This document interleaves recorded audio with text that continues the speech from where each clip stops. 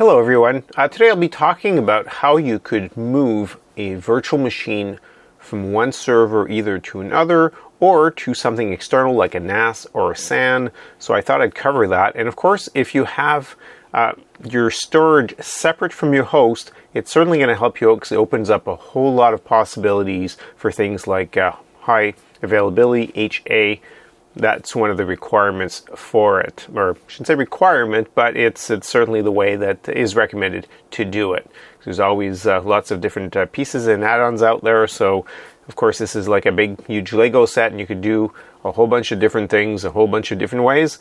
And this is basically what I want to address today is if you don't have a vSphere vCenter, so if you don't have the portion that usually large or medium-sized companies tend to have, or even if you have Essentials, you tend to have a vCenter. But what if you don't have one of those? You perhaps purchased one or two standard licenses and you feel limited, or you have a VM and you just want to know what to do with it. If you've got a workstation, I believe that I showed that before how you could export. Well, today we'll be taking a look at a server. This is not going to be a long video. Just want to basically give you a bit of tools on how you can easily manipulate what you've got in your environment, potentially to either archive something or just to run it off some other media or some other repository. In this case, data store is the correct word. So let's go ahead. So what I've done is basically here is a QNAP, and what you do in QNAP is if you go to the control panel, I mean this is not meant to be specifically about QNAP, but you'll notice that you've got options in here. You've got, for example, Win, Mac, NFS. So you've got the NFS in here, and by the way, the QNAP will also do iSCSI, and iSCSI also is available on VMware. So you've got a couple of ways of connecting to basically an external share. So if you were strictly connecting, like your VM had Windows, for example, and you wanted to connect to a NAS, you'd be using something like SMB. So there's various ways of doing this. But when you're dealing with data stores, you're going to want to stick to NFS or iSCSI. iSCSI is a little more complicated to set up, so we're going to go ahead and use the NFS today. So first thing we're going to do is we're going to go ahead and go to our host. So right here inside your, this is an ESXi, this is a 7.02 I believe on this one.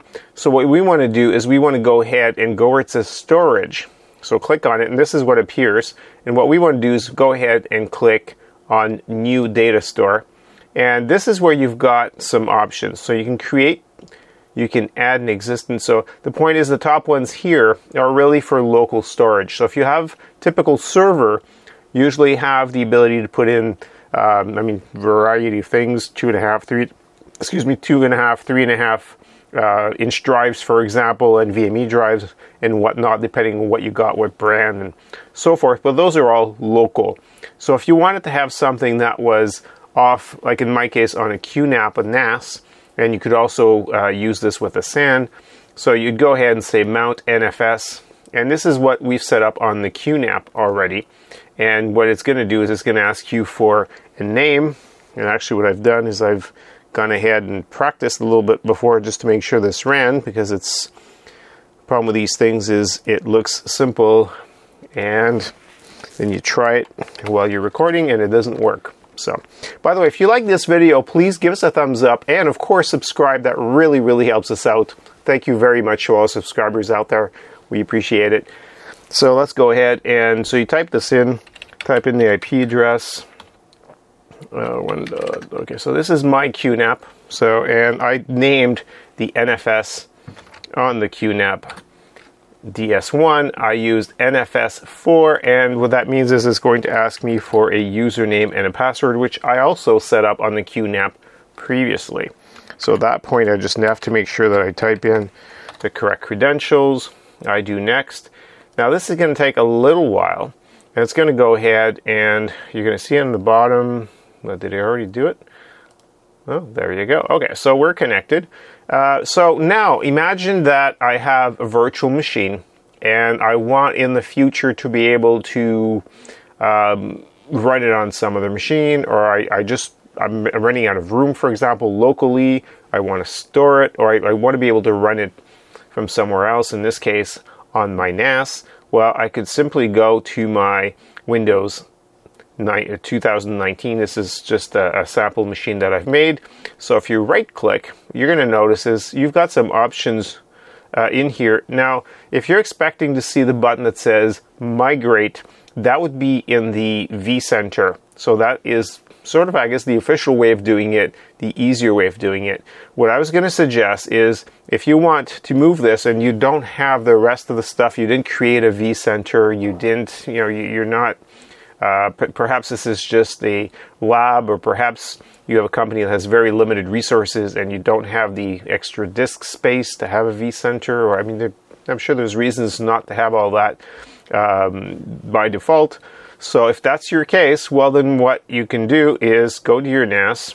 So one of the first ways you can do this is you can export and basically create an OVF template. And what that will do is it will take all the files and move that to somewhere else. And that is something that you could then move, copy, and so forth. The other thing that you can do is you can, I just did this, and okay, so let's see, you go to the browser, you go to your machine, and then what I'm going to do, you just see if you can see all that, a little small, but basically what I've got is I've got the option on my Windows, and again, these are just test machines, so you've got the options to delete, move, and copy. So if I wanted to make a copy, then I would simply click on copy. It would say, hey, where do you want to send it? And I want to send it to the NAS, and in my case it's already here because I just did this previously. So then it will go ahead and copy. It will take a few minutes, and of course if it's a very large VM it might take a while, but the point is I was able, using that, to transfer it over. Now you'll say, okay, well, let's pretend now that I'm just going to remove this from my inventory. So I'm going to go ahead, and I don't think it clicked on, let's click on here. I'm going to right click, and I'm going to say, let's see if I can find it, unregister. So I'm going to go ahead and unregister this virtual machine, so that is going to go away. So I'm going to lose it. Now what happens is I've removed my Win 2019 that was locally stored. So now what I'd like to do is I'd like to add or register, in this case I want to register, so I'm going to say register an existing machine, do next. And now I can go ahead and I can select this Windows 2019, and this is the copy that is running off my QNAP. So of course what that implies, or what that means, is that from this moment on, basically this copy is the one that's going to be active, and the local one, really I could go and delete it at that point, or it could stay there for, I don't know, emergency sakes or whatnot. But I would say select, and select it here, go next, do finish, and if you wait, it should pop up here, and then you can click on it, and if you want to start it, go ahead and press power on, and it says, hey, what have you done to it? And I'm going to say, hey, you know what, I moved it, or I'm going to say it doesn't, so I copied it, so I'm going to go ahead and do that.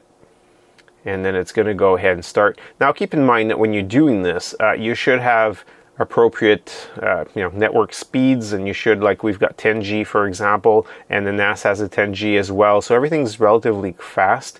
And of course you want to make sure that if you have a NAS, if you've got mechanical drives and locally you had SSDs or NVMe drives, you will see a degradation in speed, because now it's got to go and get it, and it has to, in larger environments, of course, you probably want to restrain or isolate, a better word, keeping all of, traffic for storage separate from the rest of your network, so that you don't have a lot of information going back and forth and really hindering your one or two switches perhaps that you're using for everyone. If you can separate that, that's probably a best practice somewhere out there. So there are tons and tons of documents out there that show you the best practices, by the way, for all of these things. And by all means, I mean, go ahead and use those. Let's see if we can actually click on console, and hey, it's already started. So okay, so what I've got now is I have my little machine here, which there's nothing in there to really show you, but the point is this is now running off of the QNAP. So that's all I had to do. With iSCSI, it's going to give you a similar result. Like I said, it's just a slightly more laborious methodology, and in some cases, you might get better speeds from iSCSI. It all depends on what you're using. Again, I don't know if you've got fiber, if you've got, so I'm assuming that, someone listening to this level of a video, you probably have a more basic setup. So this is probably the best and easiest way to go at this or about this. So apart from that, I guess that's it. So we're running it off there. If you had, let me show you a little graphic that I've got here. And to move from here, okay, here we go.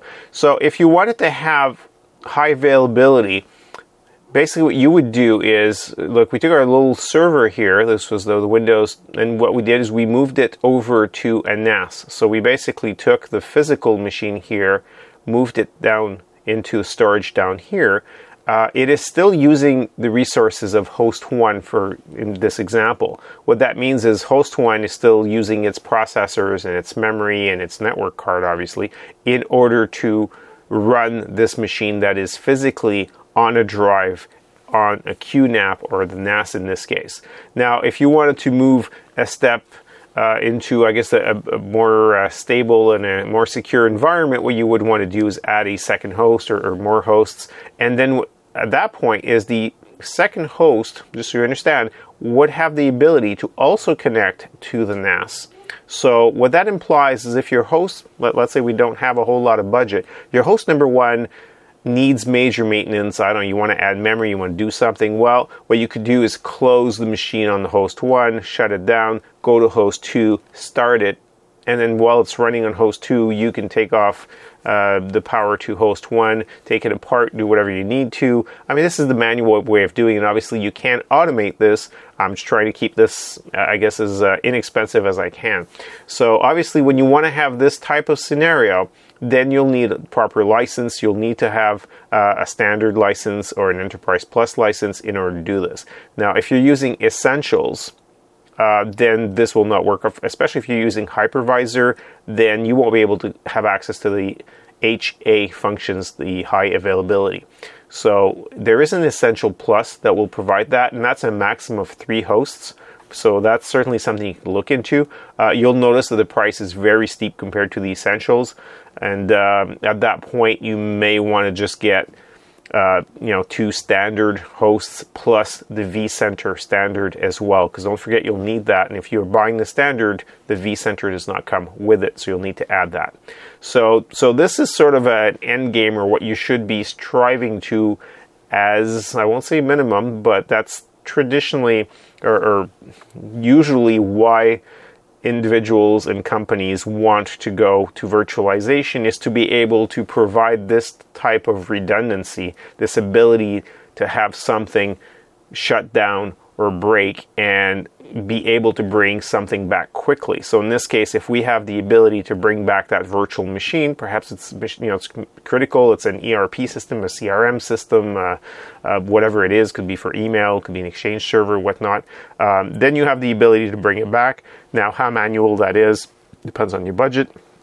In some cases, smaller clients may not have may not want to spend thousands of dollars to set something like this up, and they say, well, if all I have to do is go on the other server and just do what we just did, basically discover the machine, run it, and that's all there is to it. It's not terribly long, again, depending on what kind of machine it is and how full of resources it needs and whatnot. It might be more laborious than what I'm making it sound like, but the point is it's not terribly complicated, and even in a time of crisis, it can be documented as to how to do this fairly quickly.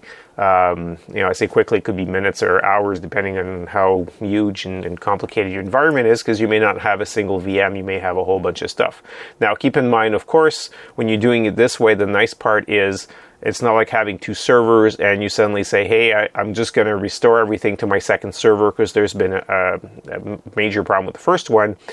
What if you don't have disk space on the second one? Well, now you've got a problem. Now you got to clean it out, and all of a sudden you're in crisis mode, and you're trying to make room, and you've got to, take some VMs off. Do you have to archive them? And then there's the delay of having to save them off and put them back on. So you kind of go down that rabbit hole, and you're wasting a lot of time just moving things around. In this scenario where everything is off, I'm saying a QNAP, but it could be whatever you have for a NAS, Buffalo. I mean, there's tons of brands out there. And what you want to do is, the space is already allocated. It's already living on those disks. And of course, I encourage you to have fast disks, SSDs, and so forth on your NAS or your SAN. So it's a network attached storage, by the way, if nobody understands what NAS means. And that should be it. So that's about it for my little rant here. I hope it helped someone out. Please leave some comments below. I'd love to hear about your environment, and let me know if this is roughly why you're listening to this video and if this was helpful. And I'm Bob Pellerin, CTOBOB. Really appreciate you watching. You can reach us, of course, by visiting us at www.ctobob.com, and we'll see you in the next video. Thanks so much for watching.